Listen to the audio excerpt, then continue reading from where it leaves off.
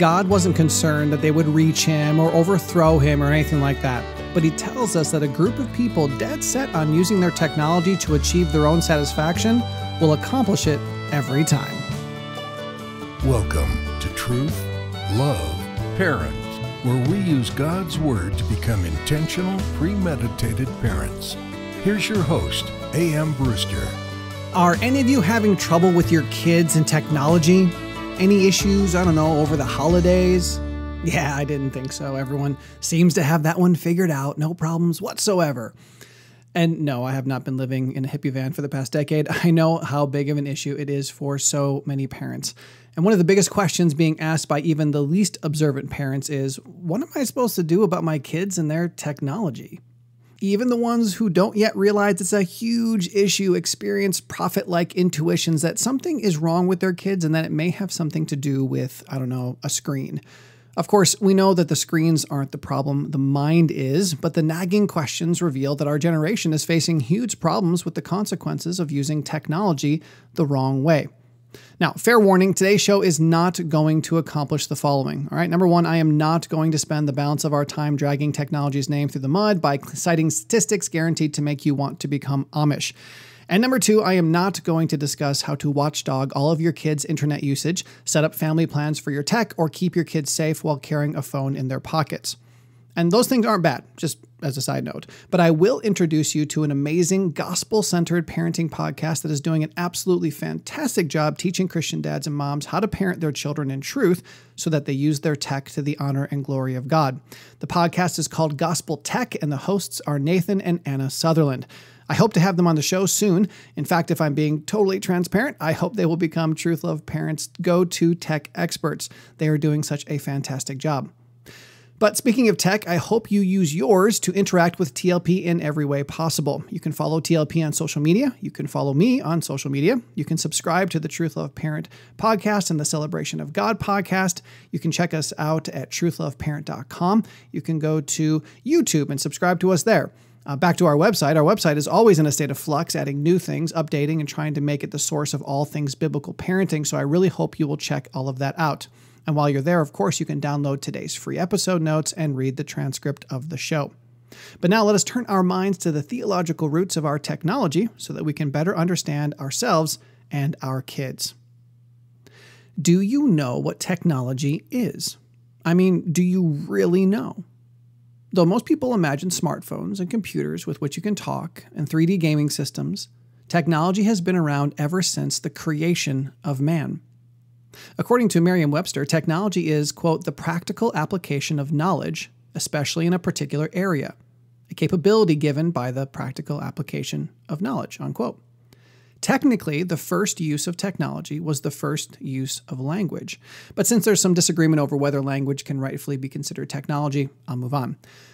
Even in their sinless state, if Adam and Eve used anything other than their physical bodies to remove a fruit from the upper branches of a tree, groom a lion's mane, or float in a lake, they were using technology. After the fall, the first use of technology was the creation of clothes. After that, we read that an angel used a sword to protect the garden from Adam and Eve's re-entry.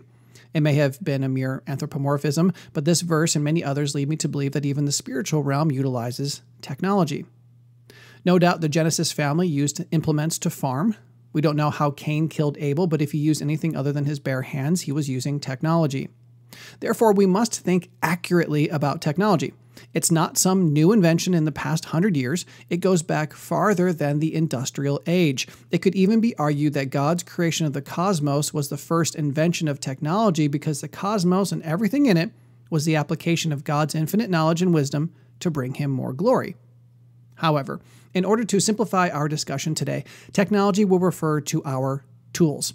Whether it be something we hold in our hands, ride, or inhabit, everything that man has invented that was not present immediately after God created the world is technology.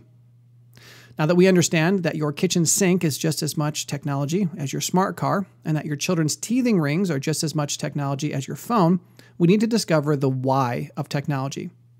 Why do we have it? Why do we have shoes and ships and sealing wax, carriages and rings? Well, let's apply an age-old adage to the reference of technology in the Bible. In Genesis 3:7, right after eating the forbidden fruit, we read, "Then the eyes of both of them were opened, and they knew that they were naked, and they sewed fig leaves together and made themselves loin coverings." Not only did they invent clothes for the purpose of covering themselves, it's likely that they had to invent other implements to make the clothes.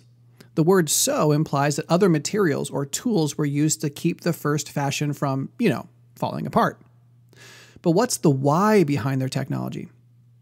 The age-old adage is that necessity is the mother of invention. Many people have put their own twist on this saying, but it goes at least as far back as Plato, who said, "Our need will be the real creator." Well, why did Adam and Eve make tools for sewing? Well, they thought they needed clothes. Why did they need clothes? They realized they were naked and their sin caused them shame. Presumably, had Adam and Eve never sinned and their children never sinned and so on, no one would have ever worn clothes. Likely no one would have ever imagined something as strange as clothes because they were completely unnecessary. Now, there's another layer to the idea of necessity. We all need things, but most of us are just fine not having the things we truly need. For example, your kids need to be good students to the honor and glory of God. Many tools are available to help them learn more efficiently, and yet, despite that very important need, most children are happy ignoring the tools and pursuing anything and everything other than learning. So I'm going to suggest that necessity is not the mother of invention. Desire is the mother of invention. But now, all of you who listened to our Merest Christianity series, which uncovered why your kids do what they do, you all know that we desire what we desire because we believe the object to be desirable. Therefore, like everything else in the human life, we can most accurately say that belief is the mother of invention. If I believe I need something, whether I do or not, and since I'm created in the image of the infinitely creative God, I am going to apply my knowledge in a particular area in order to help me be capable of achieving my belief. Adam and Eve believed they needed to cover their nakedness, so they desired to cover their nakedness, so they did something about it. That, my friends, is technology, and that's why you are surrounded by it right now. You believe that you need it, and your kids are the same. Why do we have diapers? Well, somewhere along the line, people were sick and tired of the mess. They wanted to hold their child without risk. They believed that covering the hiney would contain the problem. And why have diapers been refined and changed throughout the years? Well, because people believe that less of a mess is best. Okay, so why are we talking about all of this? Why am I suggesting that technology is the second most difficult parenting challenge you will ever face? Well, hopefully we have enough information now to connect the pieces. So let's work backwards. I am a 15-year-old boy who gets my hands on a phone so that I can look at pornography. Why? Because I believe I need it. Why? Because it's a question of satisfaction. That's right. Do you remember our last episode where we learned that matters of security, which include safety and satisfaction, are the most basic temptations you and your kids will ever face? If you didn't listen to that episode, you need to, because this series is like a pyramid. The initial concepts bear the weight of everything else to come. They're all connected, but if you don't understand the intrinsic human temptation to security, you're not going to understand the real nature of any of the parenting challenges you're going to face. But back to satisfaction. What is going to make you happy? God's plan or your own? If I believe that I will only be satisfied if I have a lot of money, and I believe it will be better to take that money versus working for it, I'm going to invent new ways of breaking into vaults. If I believe that mankind will never be satisfied and safe without God's word in their hands, I will invent a printing press. If I believe I will never be safe as long as this so-called God is left unchallenged, my friends and I will build a tower so that we can be on the same plane as God. If I believe there's no greater satisfaction to be had than training families to glorify God so that they can be spiritually safe, I'll create a nonprofit that produces free biblical parenting resources. How your family creates and uses technology is intrinsically tied to the fact that they are trying to possess more security for themselves, whether that's in the form of safety or satisfaction. And as we discussed last time, that's not inherently bad. We should be satisfied in Christ. We should seek to be spiritually safe by submitting to God's plan for our lives. So the crux of the matter, again, comes down to whether or not I'm going to trust God's plan or make up my own. Let's continue parsing different scenarios because I think we need to adapt our thinking to this reality. Why do my children interact with their devices? They believe the device will provide them access to what they need to be happy and comfortable and prepared. That may include research for their papers, or it may involve scrolling through hours of memes in order to be culturally up to date. But just remember, neither of those are inherently sinful. They can go both ways. One child may research long into the night because they have a self-possessed need to be the best in everything. However, a youth pastor may regularly scroll through memes to better understand the culture in which his teens are growing up. Unless the activity is obviously sinful, as determined by God, we must try to determine the motivation. Too many parents think they have quote-unquote good kids simply because the children aren't doing and saying the things that parents consider sinful. No one's pregnant, no one's dead, grades are good, we're all set. But if the child is doing those superficially good things for the approval of man, they're being foolish. Proverbs 29:25 says, "The fear of man brings a snare, but he who trusts in the Lord will be exalted." And Galatians 1:10 reads, "For I am now seeking the favor of man or of God. Or am I striving to please men? If I were still trying to please men, I would not be a bondservant of Christ." If the child is doing those quote-unquote good things just to keep mom and dad off their back until they graduate and can do whatever they want, they're being manipulative and self-centered. And since their future plan involves doing all the things their parents didn't let them do, they're planning to be foolish and sinful and rebellious. If the child is doing those quote-unquote good things for no other reason than that's what they know, they're not pleasing the Lord. Romans 14:23 teaches us that whatever is not from faith is sin. I've worked with so many parents who thought they had parented well only for their child to leave the house and stop attending church, stop reading the Bible, stop caring about God, and start living a wicked lifestyle. And the parents couldn't figure out why. And the answer is so difficult to share because it has to do with the fact that their parenting was, well, superficial. Of course, I'm not saying that their parenting determined their child's trajectory. Children with the worst parents can still choose to love God. Obviously, the child is sinning because they believe it's best to sin. But the point is, the parents' confusion and amazement over their child's sin is directly tied to the fact that their skin-deep parenting didn't realize that their child's motivation for their seemingly good behavior was not Christ-honoring. It never had been. In fact, many children exhibit an apparent love for the Lord and passion for all things churchy, but they too fall off the wagon. Of course, when that happens, the reality is that they were never on the wagon in the first place. The biggest parenting challenge you will ever face is not teaching your child to do the right things. It's teaching your child to do the right things for the right reasons. If you'd like to learn more about that, I strongly recommend you listen to our Teach Your Children to Obey series. Now let's get back to technology. If I reject God's authority, I'm in charge of my safety and satisfaction. Therefore, I'm going to invent more and more ways to gain more and more safety and satisfaction. The more technology I have, the more in control and powerful I feel. The more powerful I feel, the easier it is to think of myself as being the God of my own life, which of course further substantiates the idea that I don't need God's plan. Now, I referenced the Tower of Babel earlier. Let's talk a little bit more about that. In Genesis 10, we read about the descendants of those who came off the ark. Among them were the descendants of Ham. Now, Ham made some poor choices, and his family suffered because of it. I can't categorically say that he was a poor parent, but there are some indicators that that is the case. Either way, his oldest son, Cush, gave birth to Nimrod, and he was the one who established a city called Babel. Now, there are a ton of problems with Babel/Babylon from Genesis through Revelation, but we're going to focus on Genesis 11 because that's where the tower comes in. The chapter opens telling us that the whole earth was unified with one language. And Nimrod and his people travel to Shinar and decide they found a good place for a city. Enter the technology. Verse 3 tells us that they said, "Come, let us make bricks and burn them thoroughly." And they use brick for stone, and they use tar for mortar. So they're either creating the tools necessary for this, or they're using what they already know, but they get so good at it that they decide to build a whole city, and specifically a tower whose top will reach into heaven so that they can make a name for themselves. And we're told that they had this fear that they would otherwise be scattered over the face of the earth. Well, thankfully, the Lord unpacks their inner motivation a bit more in the following verses. According to God, this was their actual problem. He said, quote, "Nothing they purpose to do will be impossible for them." Now, I believe it's clear that the people of Babel were trying to gain security, safety, and satisfaction by utilizing their technology, to the extent that they would reach up to God. Of course, God wasn't concerned that they would reach him or overthrow him or anything.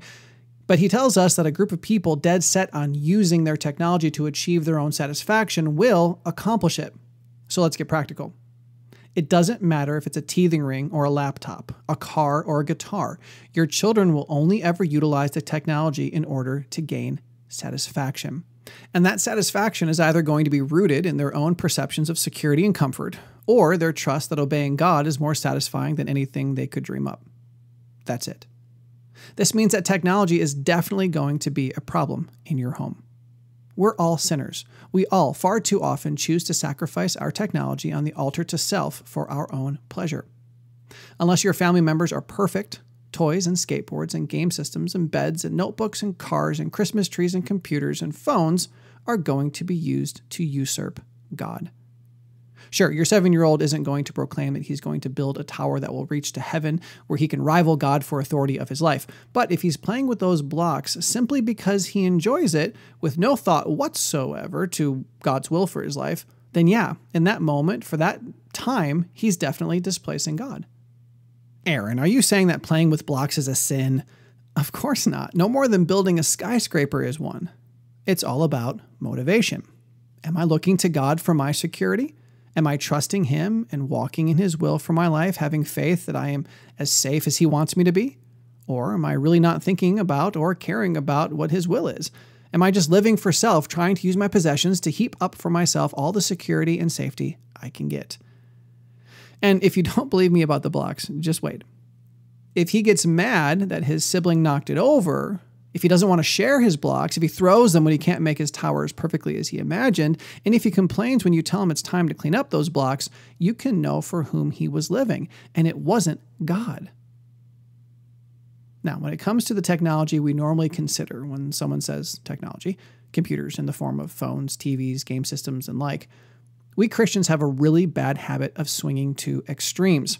Some of us are no more concerned about how our daughters use their phones than we are about how their brother uses his blocks. But others who have no concern about the blocks, even though the child is potentially just worshiping himself with them, those same people are petrified of the technology in the shape of a phone.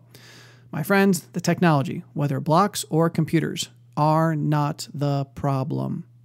The problem is that we're not addressing our children's understanding of safety and security. We're not rooting that in Scripture and a relationship with God, and we're not teaching our kids how our technology can grow out of that relationship with Christ. Our kids are running around using tech for their own pleasure, and we're running around trying to police how they use that tech for our own pleasure. Honestly, it doesn't matter if a child is accessing pornography or being selfish with his Matchbox cars. God is not pleased. The child is not living for Christ. He's participating in idolatry. Now, this series is designed to give us a broad overview of the main parenting challenges you're going to face this year and really for the rest of your life. We're not diving into all the ways to fix the problems. Of course, the same solution is going to be presented in every show. Your child must submit to God's definition of security. Your child must trust that God's way is best. But if you'd like to learn more about how to develop a family tech framework for your family, I encourage you to start listening to Gospel Tech. Start from the beginning and listen to them all, okay? They're so good because they take the practical use of technology and they inextricably tie it to the gospel. And that's what we've been talking about today. Please share this episode on your favorite social media outlets and tell your friends about this series. And if you need help for your unique family situation and your parenting challenges, please contact us at counselor@truth.Love.Parent.com or call us at 828-423-0894. And I hope you'll join us next time as we open God's Word to discover how to parent our children for life and godliness. To that end, I'll be talking with Arthur C. Woods about the fact that your children don't understand the gospel. I'll see you on Saturday. Truth, Love, Parents is part of the Evermind Ministries family and is dedicated to helping you become an intentional, premeditated parent. Join us next time as we search God's Word for the truth your family needs today.